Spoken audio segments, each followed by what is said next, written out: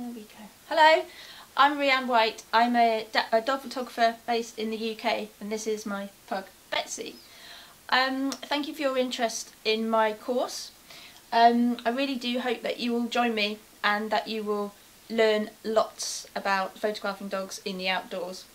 I've been photographing dogs for about 12 years and I specialise in outdoor dog photography. My main ethos is to see dogs happy, enjoying their lives and being in the outdoors, having a good time, having fun.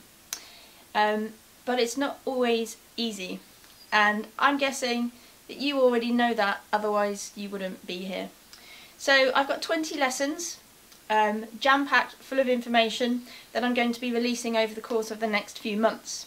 So if you sign up to do my course, you will hopefully learn lots and lots and lots, and that you'll enjoy it too. And also I'm hoping, because of the current situation in the world, it will give you and me a nice distraction, something to focus on whilst our lives are very restricted.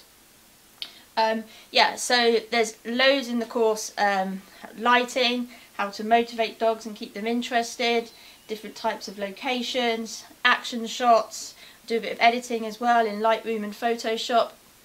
Yeah, there's lots to learn. Every week also I'm going to be doing a live question and answer session on YouTube, which you can submit questions to me for.